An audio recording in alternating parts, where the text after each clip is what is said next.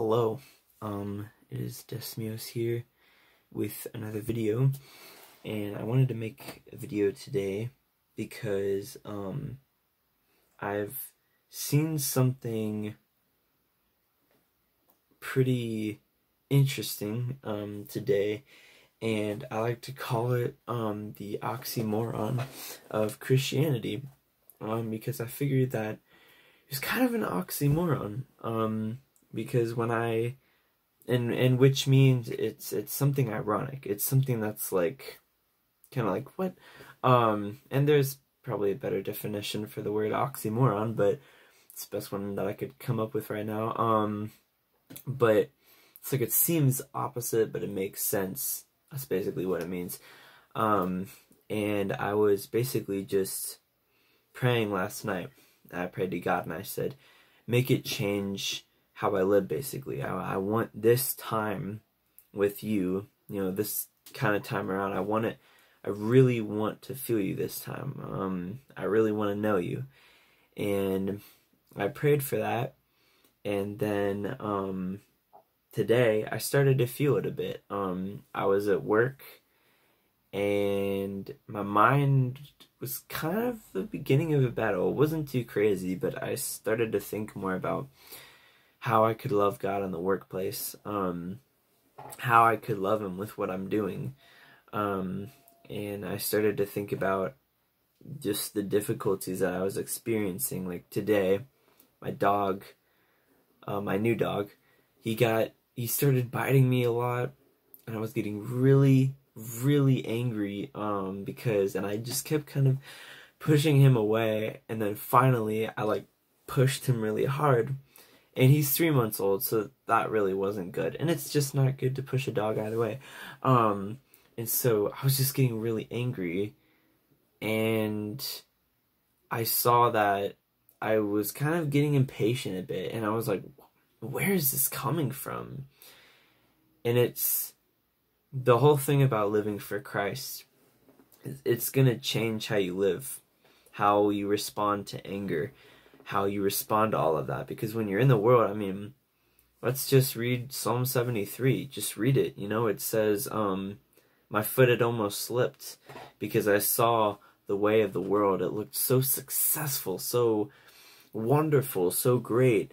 And everybody was healthy, no struggles anywhere, and the only struggles that there were just simple, petty, privileged struggles in the world, like everyone else in America. But then he said, and I thought that all of this was in vain. I thought that my relationship with Christ was all in vain, but then I stepped into the presence of God. Then I stepped into the house of the Lord, and I realized why I was doing this, because it's for His sake, it's for living for Christ, and then last night I prayed that this would change the way I live, and I'm obviously seeing that now. I just listened to a few Christian songs while I was on the floor, and I was just kind of thinking a bit, and so I just kind of laid there and I thought, and I listened to this one song called If by Beautiful Eulogy, and it's really good, because it talks about something really, this is awesome, it's talking about how I'd still consider it gain if you took away my kids and my life and put an end to my life, and took away my ministry, my passion, my influence, my reputation, and I mean, it just went through everything that God could take away, and He said, I'd consider it good, I'd consider it gain if God took it away. And same thing with here. It's like, sometimes we think that when we come to Christ, all it's going to be is pretty roses, thoughts of heaven, beautiful communion with Christ, emotional connection with the Father, but usually, commonly, it's not that way. One, if we were just crying all the time and being emotional all the time with Christ, then, I mean, we'd just get up in the morning and start reading the Word. We'd see Him as the best thing. But sometimes, if we're going to make a change to our life, we have to make the decision ourselves to be responsible with self-discipline as Christians. And when you're in the world, none of that matters. You don't have maturity. You don't have imagination. You don't have any self-discipline. You don't have any of that, because your mind is always on yourself. And a lot of people in the world don't really have anxiety. And I know that there's some worldly anxiety about, oh, I have social anxiety and I'm an introvert, and that's okay. You know, Christians, along with people of the world, have that. But I'm talking about the real struggle of what it means to be tested and trained by Christ.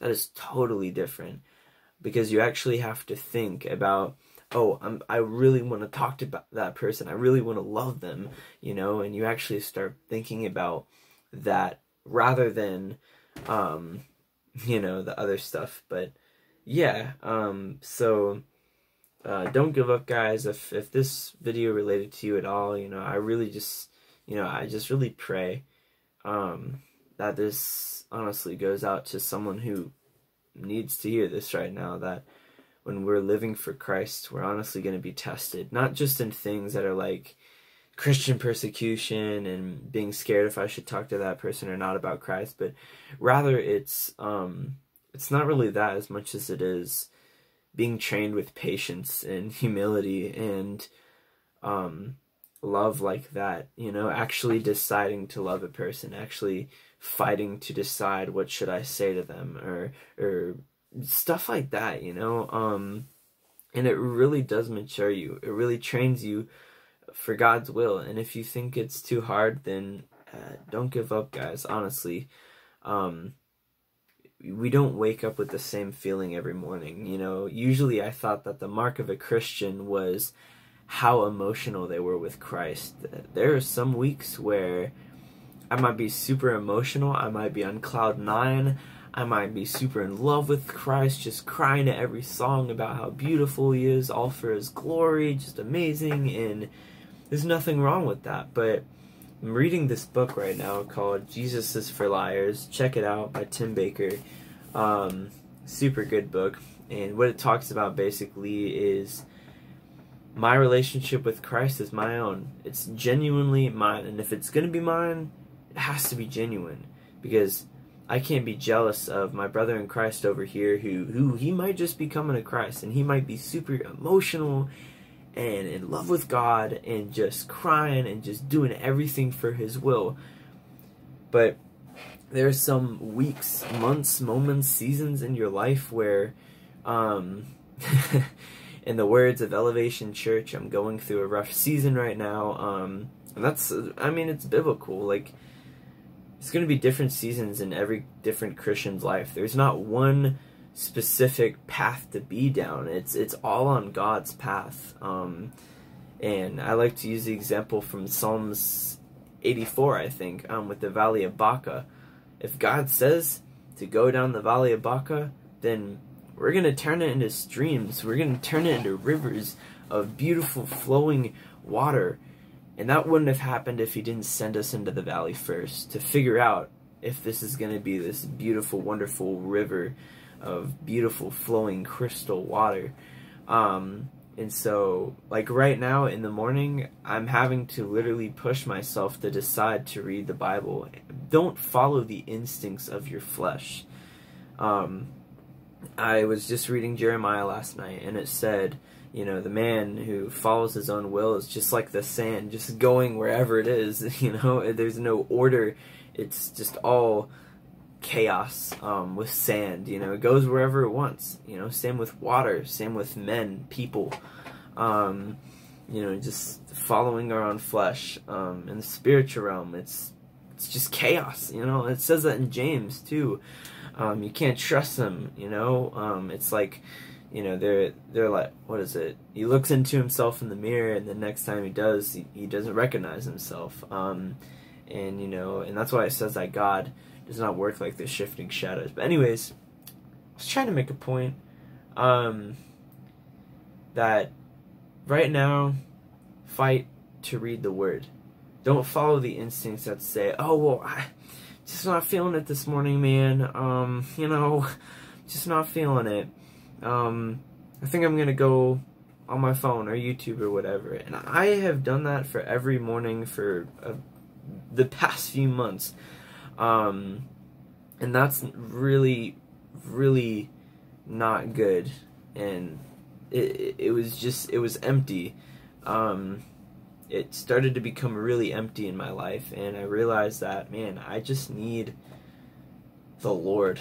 I just need to be with God. And it wasn't this feeling that was like this incredible emotional feeling. That might happen, but man, we have to be faithful. We really do. And so, yeah, that was my video for today. Just please enjoy. Subscribe if you want. Not a huge deal. But yeah, well, thank you guys. Just keep being faithful, honestly. Like, read the Bible on what faith looks like. I think 2 Corinthians 14, maybe? I don't know. It says, imitate the faith of those before. So read Hebrews 11, too, or Hebrews 10, and talks about the people of faith and just how they lived. But don't make it so much about how they lived, but make it about being in sync with God, not being in sync with past people of the Bible. Like, and this video is totally scrambled, but what it's talking about is when David was with Goliath, that was not an example for us that we have giants that we need to conquer. David killed a human being with a stone. That was all a miracle. That was all, and yes, he was a shepherd boy, so he knew how to do it. He'd killed a lion and a bear beforehand.